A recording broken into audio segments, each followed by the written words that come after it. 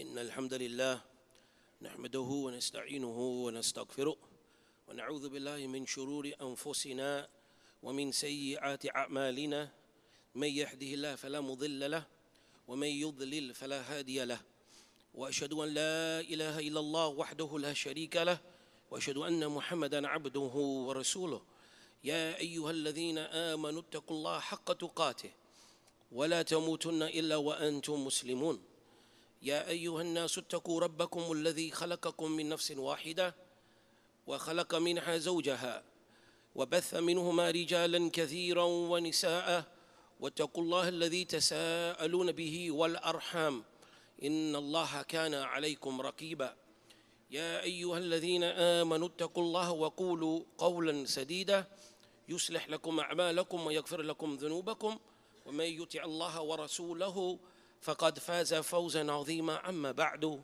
فإن الأصدق الكلام كلام الله والخير الهدي هدي محمد صلى الله عليه وسلم وشر الأمور محدثاتها وكل محدثة بدع وكل بدعة ضلالة وكل ضلالة في النار وبعد عباد الله.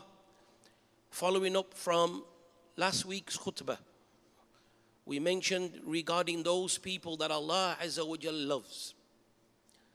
And we mentioned those actions which Allah subhanahu wa ta'ala loves. So in this khutbah, bi'idhnillah, to carry on from that, the Messenger sallallahu alayhi wa sallam has informed us that they are a group of people. And these group of people, they are Ahlul Qur'an and they are Ahlullah wa Khāsatuh.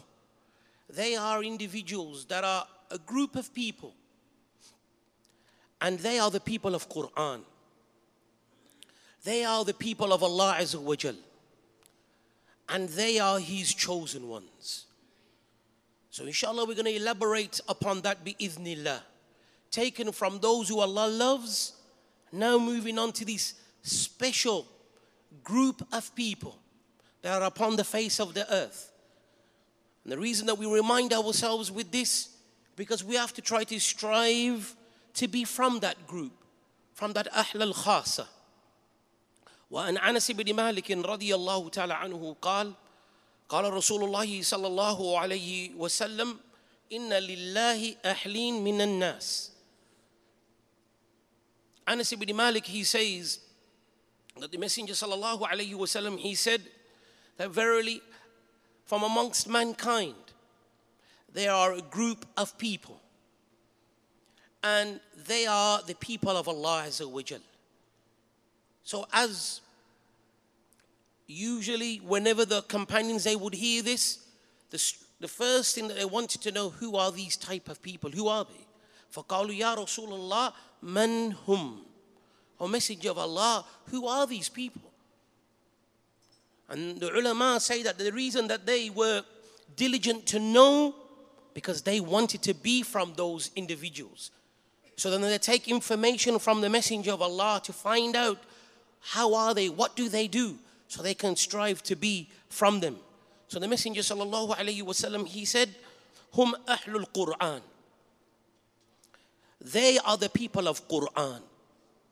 The people of Qur'an, as the Mufassirun and the ulama, they have mentioned that the people that memorize the Qur'an, the people that live by the Qur'an, the people that act upon the Qur'an and what the Qur'an calls to, Ahlullah.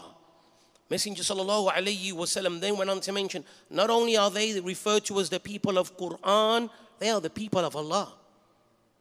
And then extra emphasis, wa khāsatuhu, and they are His chosen ones. That hadith is collected in the Musnad of Imām Ahmad and Ibn Majah. Shaykh Albani rahimahullah ta'ala authenticates that narration. My brothers and my sisters, the Qur'an and what is connected to the Qur'an is sharaf. The Qur'an in itself is sharaf, is honor, nobility. And anything that is connected to it, Allah Azza wa Jal has made that honorable. Listen to what the ulama, they say.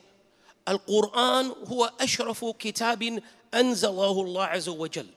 The Qur'an is the most noble of all of the books that Allah azza wa jal has sent down.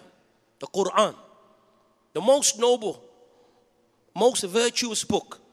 That's one. Ala ashraf al-malak wa huwa Jibreel. And the one that brought it down is the most noble of all of the angels. وفي أشرف الشهر وهو شهر رمضان. And it was revealed in the most noble of months. That month is Ramadan. وفي أشرف الليلة ليلة القدر. And it was revealed in the most noble of all nights, the night of Laylat al-Qadr. في أشرف البقعة على الأرض. And it was revealed in the most sacred part of the world. There is no sacred piece of part of the earth that is more noble than Mecca, referring to Mecca. This is where it came down. Look at the chain. Everything connected to the Qur'an, Allah has made it the most noble. وَبِأَشْرَفَ لُغَةٍ. And Allah Azza wa Jal revealed it in the most noble of languages, اللغة العربية, the Arabic language. وعلى أشرف البشر وهو محمد صلى الله عليه وسلم. And it was revealed upon the greatest of mankind, and that is Prophet Muhammad صلى الله عليه وسلم. إلا خير أمة وهي أمة خاتم النبيين صلوات ربي وسلامه عليه. And it came down to a people which is the greatest of the nations of the final messenger, the seal of all the prophets, Muhammad sallallahu alayhi wasallam. Anybody of understanding will reflect upon that the Qur'an, look how Allah Azza wa Jalla has made it sharaf, everything connected with the Qur'an. This gives us that hirs to want to be from the people of Qur'an, to strive to be from that. Ahlul Qur'an, they are the ones that Allah Azza wa Jal gives them sharaf wa rif'ah wal makana in the Rabb al-Alameen.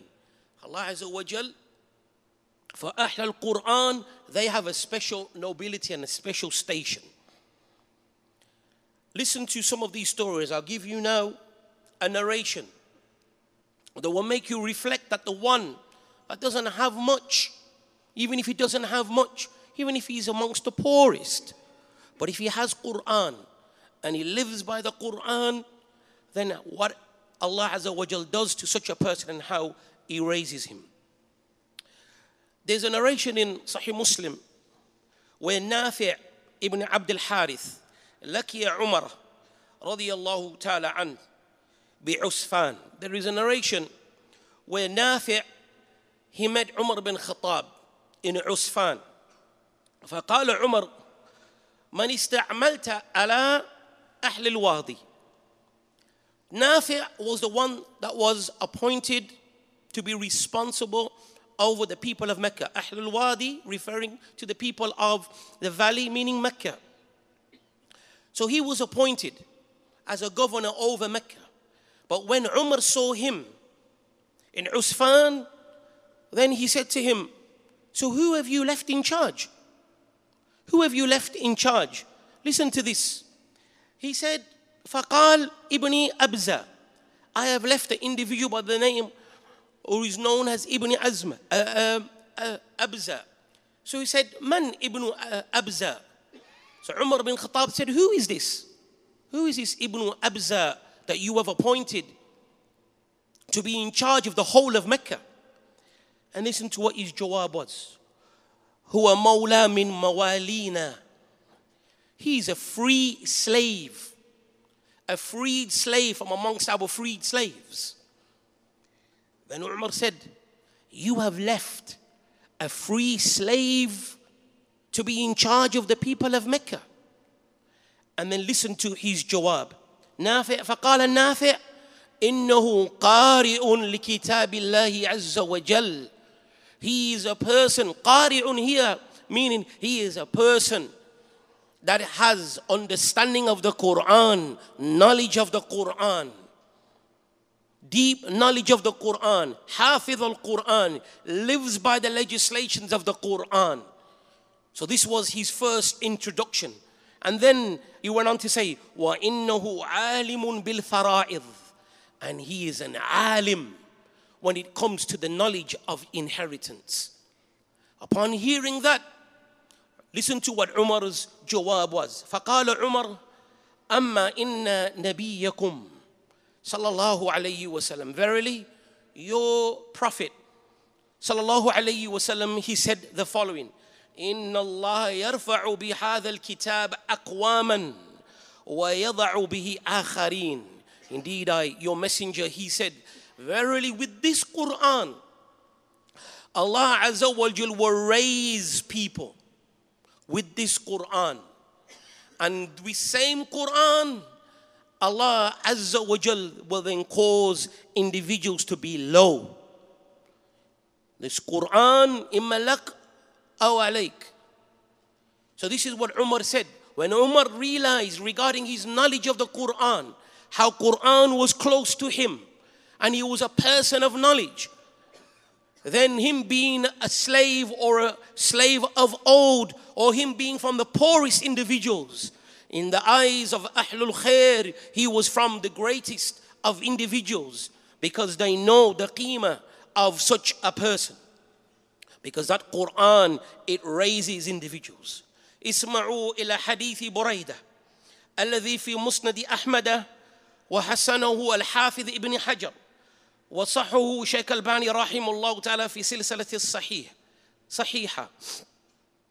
Lend me your ears to this following narration, my brothers and my sisters, regarding the hadith of Buraidah, which is collected in the Musnad of Imam Ahmad, and Al-Hafiz ibn Hajar holds it to be Hasan, and Shaykh Al-Bani likewise rahimahullah authenticated this narration, where the Messenger sallallahu alayhi wasallam, he said, إن القرآن يلقى صاحبه يوم القيامة حين ينشق عنه قبره. On the day of judgment, or on the day of resurrection, when the graves will be split open, then the Qur'an will meet his companion. Meeting his companion meaning, we know from other textual evidences, the Qur'an that you recite, the Qur'an that you learn, then that comes on the day of judgment and speaks. So in this narration, the Qur'an that will come and meet his companion is the one that recited it and lived by it. He will come when the graves are open. كَرَجُلٌ شَاحِبٌ. He will come as a pale man. فَيَقُولْ هَلْ تَعْرِفُنِي فَيَقُولْ مَا أَعْرِفُكَ. So then this pale man will say, do you recognize me? He will say, I do not recognize you. I do not recognize you. Then the Qur'an will say, أَنَا صَاحِبُكَ الْقُرْآنِ. I am your companion, the Qur'an. الَّذِي أَذْمَعْتُكَ فِي الْحَوَاجِرِ وَأَسْحَرْتُ لَيْلَكَ. I am the one that made you thirsty during the days. And I am the one that caused you to stay awake at night. Then the hadith goes on to mention regarding every tajir, every trader will receive what he puts forth. Then regarding this trade, then it will be said to him, فَيُعْتَى الْمُلْكِ بِيَمِينِهِ وَخُلْدَ بِالشِّمَالِ. Then he will be given his kingdom in his right hand, and eternity will be given on to his left hand. وَيُوضَعُ عَلَى رَأْسِهِ تَاجُ الْوِقَارِ. And on his head there will be a crown of nobility that will be placed on his head. وَيُقْسَ وَالِدَاهُ حُلَّتَيْنِ. And his parents, his two parents, they will be given two garments And the hadith, it mentions these two garments have never been seen before. And Ahl al-Ard will never be able to afford such garments. His parents will be dressed with these garments.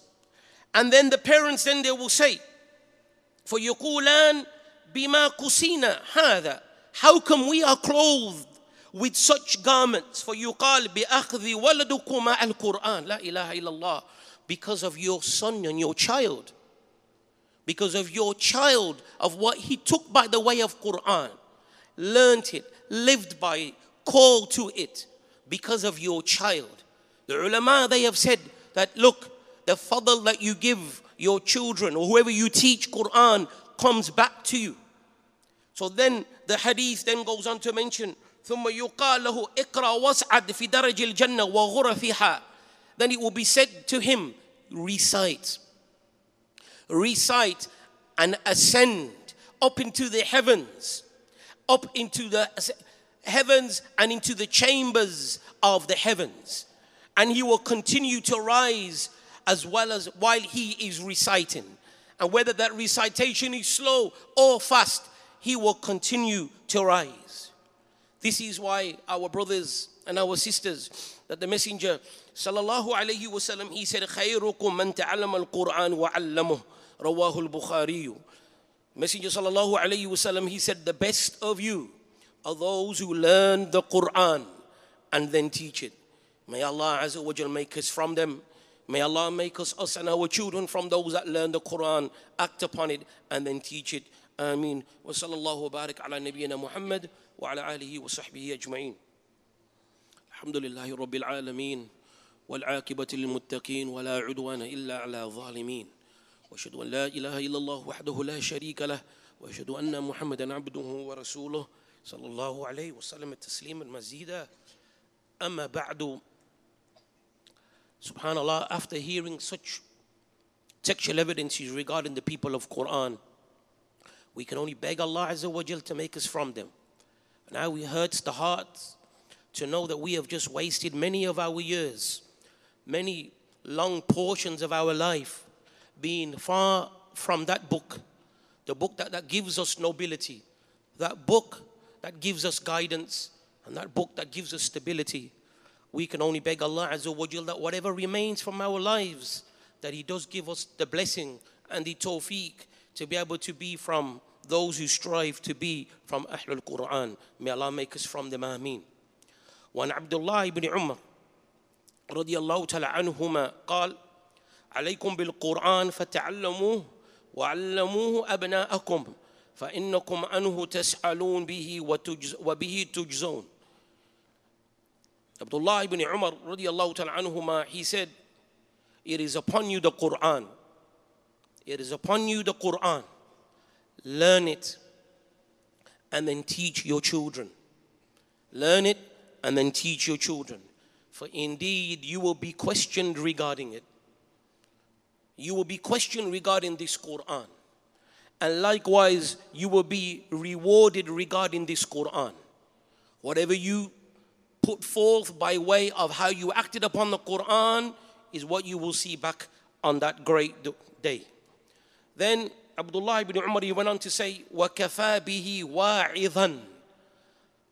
The Qur'an is sufficient admonition for those individuals, liman akal, for those individuals that comprehend, those people of understanding.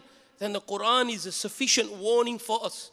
The Qur'an is a sufficient giver of glad tidings as well.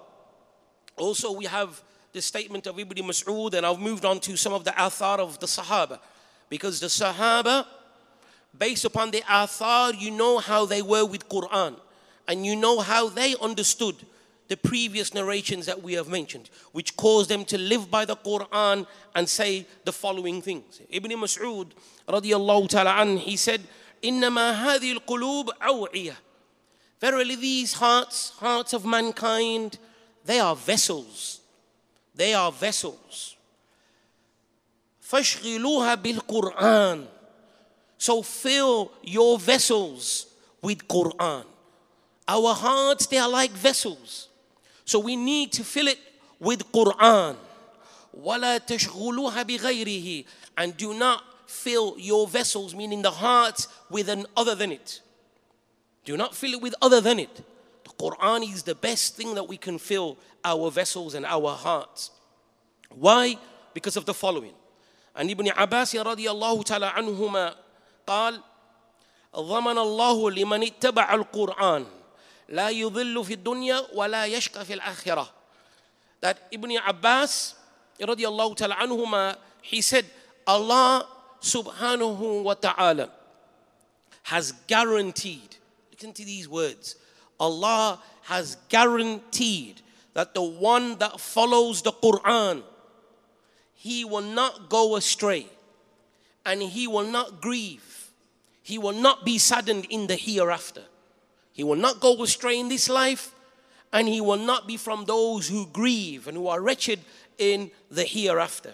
Then after saying this, he brought the proof. ثُمَّ تَلَا قَوْلُهُ تَعَالَى, then he brought the statement of Allah Azza wa Jal, فَمَنِ اتَّبَعَ هُدَايَ فَلَا يُضِلُّ وَلَا يَشْقَى, and whomsoever follows my guidance, Quran is the guidance of Allah Azza wa Jal, then he will not go astray and he will not grieve.